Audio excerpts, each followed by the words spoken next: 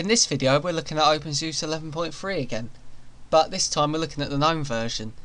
Now when I did the 11.2 videos we never actually looked at the GNOME version, we just did the KDE version. So now we're going to look at the GNOME version. Again, it's a lot similar to 11.2, just like KDE 11.3 is to 11.2, but again it's a bit more polished, there's newer programs and all that.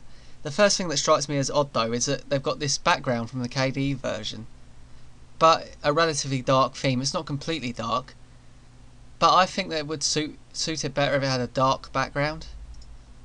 I mean, of course you can just change it, but the defaults do count sometimes. And the icon theme's a bit grey. I think these should have been dark green or something, but apart from that I like the window borders and I like this colour here. And not the whole icon theme is boring, but some of it is. These icons are. Now one thing again with OpenSUSE is the GNOME menu that they have. You click computer and there's the favourite applications. Now you would assume by clicking more applications they would come up down here and there'd be a little scroll bar or something for you to look through them on, or this would become the size of the screen. No, when you click more applications it brings them up in its new window here, which is a bit funny really, because if they're going to do that, why don't they just have a more applications button on the desktop, or better yet just applications here, you click it and this comes up. It's just an extra click now to bring up a new window. And when you group them it doesn't just show you the ones in the group, it highlights them, which is really pointless because they're already grouped anyway, unless you're going to search for them, but by default you're not. So let's close that. You can browse to your documents and places. Again, when you do it you just open another window. I'm not sure why they've done that. They've just taken the GNOME menu, the one with applications, places and settings, and they've put it in one window like this. I mean, of course it's nice having these little shortcuts as soon as you click, but the ones down the side are system shortcuts, which apart from shut down and log out, you're not going to use that often anyway. And to be honest, what's wrong with the menu? It's all here, you're just opening windows every time instead of it all being in one menu. I mean, it's nice having the search function there, but it seems silly. I mean, you can of course add the old one, traditional menu. And there you go, there's the traditional menu, and you can get to the application straight away, but I really don't understand why that's there. Some people might like it. If you do like it, comment below and tell me why you think it's more convenient. I'd like to know why. I mean, maybe it is nicer to use, but I myself, I cannot understand why this is nicer than having the menu. And of course, because they're based off of each other, just with different desktop environments, the versioning is exactly the same for both. And if you really want to, you can install KDE and GNOME on the same system, but I don't recommend you do that. Unless you like having broken things, loads of startup services, and loads of Qt apps in GNOME and loads of GTK apps in KDE. It does work, but it's not very nice. One thing with the GNOME version is of OpenSUSE, and the same thing with XFCE, it's got the GTK version of YAST, which it looks a lot more simplistic. It's exactly the same really, but it's a lot nicer actually.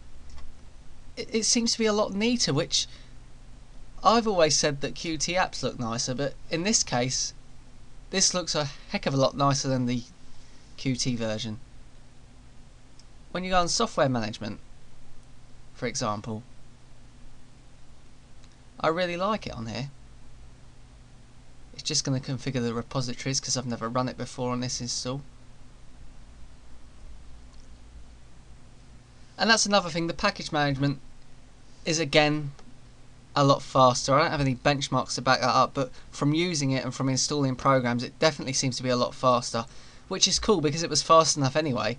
It was one of the fastest with 11.2, which is good considering that OpenSUSE used to be really slow when I first started using it. The package manager was really slow.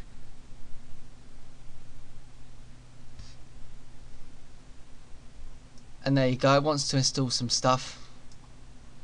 We're not going to let it, but here you go, the GTK version of the package installer. I just prefer it for some reason, I don't know why. I mean, even so, it's changed from 11.2, but And it's very similar to the Qt version, but it just seems to be laid out that little bit nicer. It really does. Anyway, we'll close that. The updates again. It's just the same as the Qt version, but it's in this GTK design, but I just think it's nicer. Even so with this. It just seems that little bit nicer.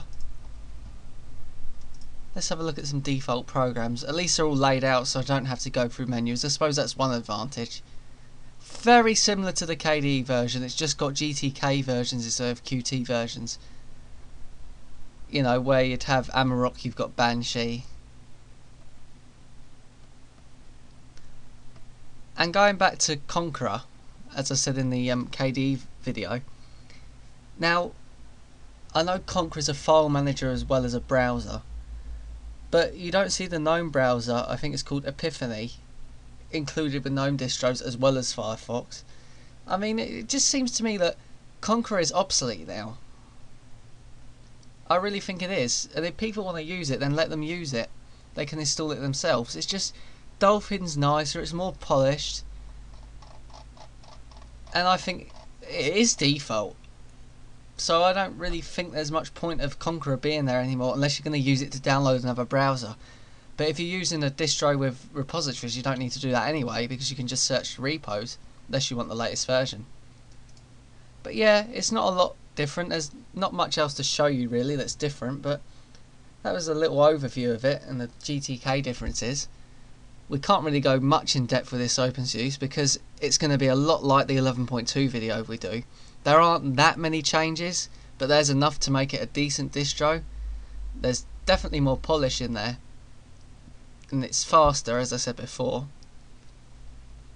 But yeah, again, as for first time Ubuntu switchers, if they've been using GNOME, I do recommend you give OpenSUSE a try, but perhaps you might want to change the menus around. I mean, I don't really like that idea of having to click more applications and bring it up in a menu,